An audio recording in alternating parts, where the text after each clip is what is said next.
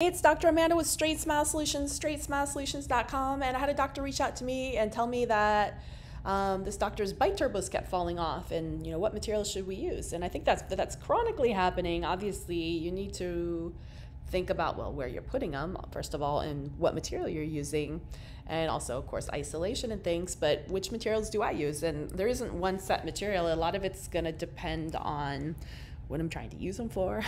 But, and I have a ton of content already on bite turbos. Most of this, I would say, is in our straight wire course, which is available. If you go to Straightsmile Solutions, go to classes, you'll see there's a straight wire course, which is all digital. I think it's 13 or 14 C units. It's really affordable.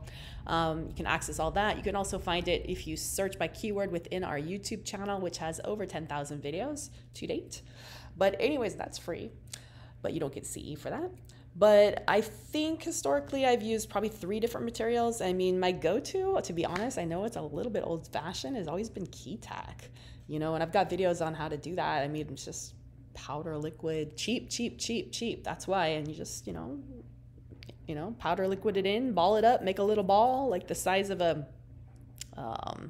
grain of rice. That's kind of the grain of rice size ball, if that's a thing. Cotton pellet size ball, a big cotton pellet, like tip of a Q-tip.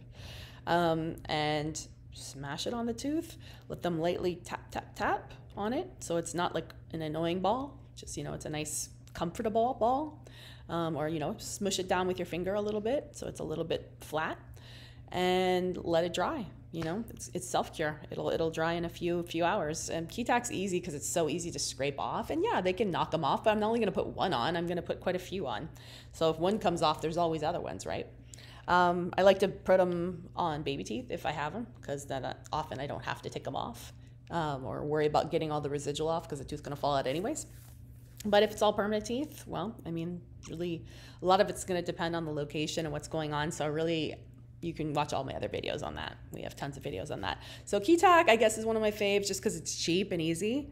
Falls off, I'm not like, oh no, I just spent $20 worth of composite.